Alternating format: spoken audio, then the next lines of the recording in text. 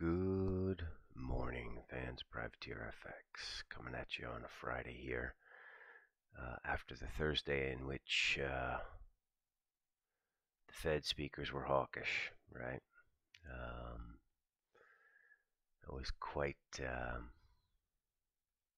an interesting end of day push in rates. Here we are at 3.8888. This is going to be a very, very tricky day here because, as you can see, the rates, this 10-year yield chart, they're actually now getting a little extended themselves. So this has come a long way from CPI 362 the low. Let's look on the dailies. We have all of these other highs. What chart does this remind you of? Anyone? Bueller? Anyone? All right, dollar Swiss 92.90. Anyone want to kiss a cobra? Here we are at our little famous 92.90 level.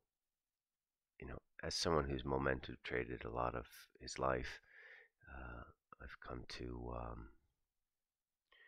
really despise momentum trading dollar Swiss. This high is what? 92.89.9, 92.90. This one's 95, I think. Oh no, 92.88. 92.79.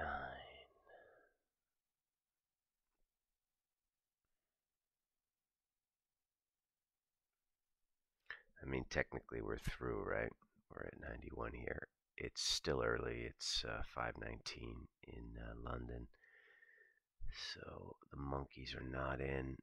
Traded 93. So, I mean, if you properly traded this, you're already long. Just so tricky here. We're using it as a little bit of a harbinger for the European Open. It looks like I have this odd feeling that we're going to see some very good dollar buying here at the Open, but then it's gonna die a death, and people are gonna get caught. Oops, I'm on my other screens. But let's see. 92.90 here, US 10 yield here. It's the exact same chart on the dailies. For those of you that are blind, just trust me, it's the same chart. This is a huge pivot here. First time up, it's going to have some trouble. That's typically how this shit works. So just be careful today on this dollar bullish frantic run. We are a little bit skeptical. Aussie, obviously yesterday was a very good day. Short at the open. Sold 21s, 28s, 35s. The high was 36 and change. The high was exactly 36. Took some back going into the number just to secure an average, and bang, resold it as we were breaking through 60. Squared that up at 51 and 41. But then we resold it at 81, which was just a piece of shit. It was just, smug. It was a smug trade, right? Like, I saw what was happening here, what the professionals were doing. They all sold 60s, 55s. It's a good trade. It was immediately in the money. This is what they want. And then they just leave 60 stops. And so, like, I don't expect Twitter to understand this, but that's a professional trade for them, right? They didn't take any loss.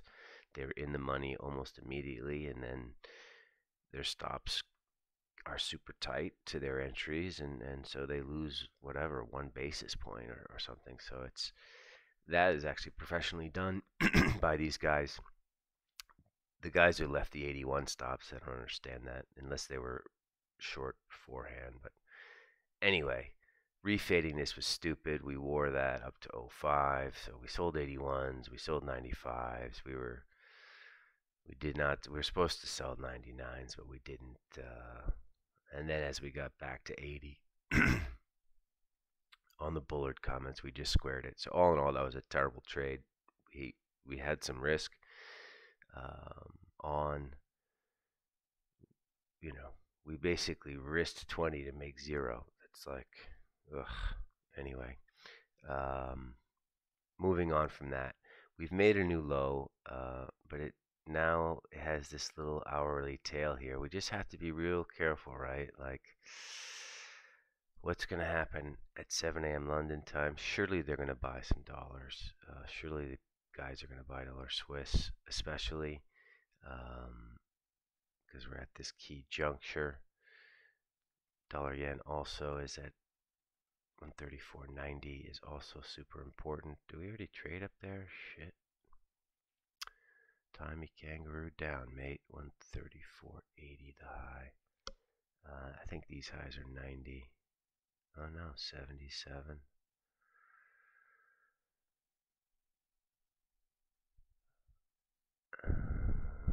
50. So yeah, this is, wow, they're all the same chart. This is a little, so this kind of has to break at the London Open. There'll be all kinds of systems who are trading this. And if you do trade it, just keep it tight, right? So this is, again, it's exactly the same setup as Aussie yesterday through 60. You know what's happening. If you're buying at the absolute highs, the key on these kind of trades is to keep your stop loss super tight. The whole point of these trades is there's supposed to be momentum through these levels. My fear today is there's not going to be momentum. Why is there not going to be momentum? Well, like last week we were trading, or CPI, we traded 129.84. Now we're 134, let's say 84. We're 500 points higher. Yes, rates are higher, but there's a limit to how markets go. The market is not caught wildly short dollar yen. If anything, they're fucking long. It's been not, I wouldn't say an obvious trade, but the story has been to buy dollars. All of the inflation shit is hot. So people own dollars. They've been chopped around a bit. Like yesterday, people who were short Aussie got chopped around a bit. But if you sold at the open, you're still short, right? Like, if you sold it and held it, if you sold 869.30s, there was no pain at all in that. So the market is already long dollars. This just doesn't have all the hallmark setups to a good momentum trade. Plus, you have dollar Swiss, which is like kissing a cobra, and then you have rates, which are now going to be 2.5 sigma from their 34. And you see rates don't often touch these bullies, I gotta say. And when they do, it's usually pretty good resistance. So I'm very, very cautious this morning. I also don't want to give P&L back from yesterday. Let's just see. Stocks, obviously, this is the same trade as Aussie. Bang. It's big. It's bearish engulfing at the highs. Stocks don't look great. Are we going to visit 40.60? Yeah, probably. And are we going to visit that at the European Open? Yep. Sounds likely. Are we going to catastrophically fall off a cliff? Again, super skeptical here. It's not like I'm going to load up for bear and get long risk. But I'm just skeptical on this long dollar trade. I seem to be repeating myself, so now I'm going to shut up. The other good trade this week has been Euro Sterling. We tried to set ourselves up to buy some of this shit yesterday down at 70, but we just never did. We had bids down at 55.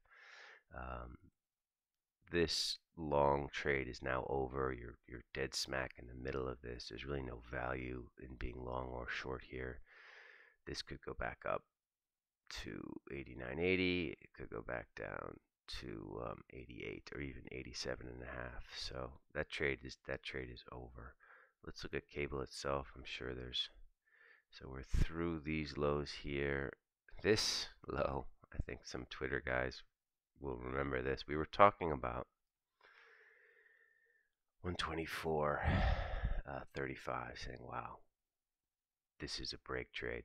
Still is a break trade. Put it in your book. Like when we make new highs for 124.35, there'll be a shit ton of long-term cable shorts that have to be squared. But here's a technical setup, right? So this is the neckline of that double top. Is this going to trade today when 1840?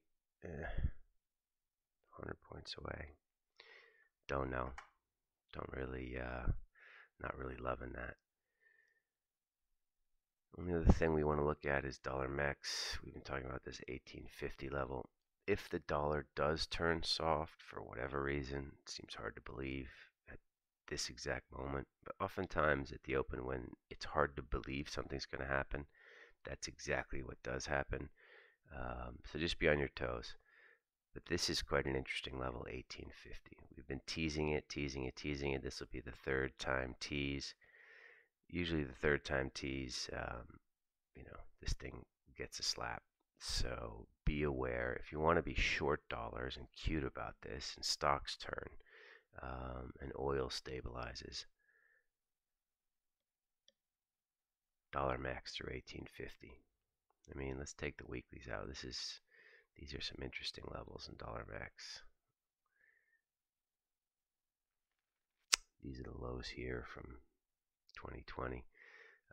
If you look out big picture, and some of you may be worried, like, what are you doing selling dollar max 1850? The Mexican economy is doing great. The trading relationship with the U.S. is outstanding. Take away, the $42 billion worth of cocaine they export into the U.S. They're actually a pretty good neighbor, and so this could easily extend. And dollar mex came from 12. Like most of you who are in your 20s don't even understand this. So selling 1850s is no bother for us. Anyway, we've said a lot now without saying too much. If the dollar turns, we're looking at dollar max. We're super skeptical of this open here. We do think they're going to buy dollars at the open, but we're going to be ready to either get square again or even sell dollars. And we will be fading rates up at 3.95 today. So we'll actually be buying 10 years and fading U.S. 10-year yields at 3.95. That's what we got. That's what's on our mind. I wish you all good luck out there, and I won't speak to you until Monday. So have a good weekend. Ciao, ciao, ciao, ciao.